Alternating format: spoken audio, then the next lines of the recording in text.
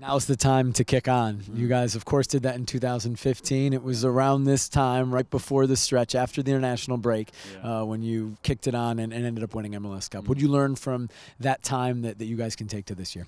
Yeah, obviously it was a new thing for me, certainly the playoffs. But I think the good thing about it is that, like you say, it's the same as 2015. We've had the break, and it gives yourself a little bit of a reminder how it felt, and a bit of a tools down and recharge the batteries, and it's just do or die. Every game's going to be a final, and we want to go and win them all. You get these last 2 regular season matches at home. How much of an advantage is that?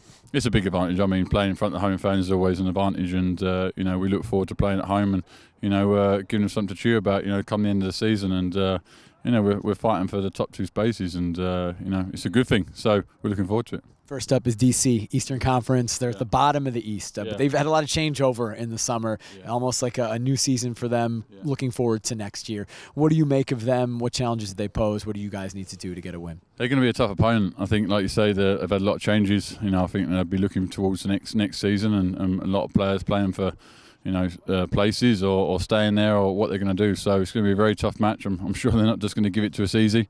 And but like we've said all season, it's just about us. As long as we concentrate on how we do and play as well as we know we can, no one can stand that way going towards the end of the season.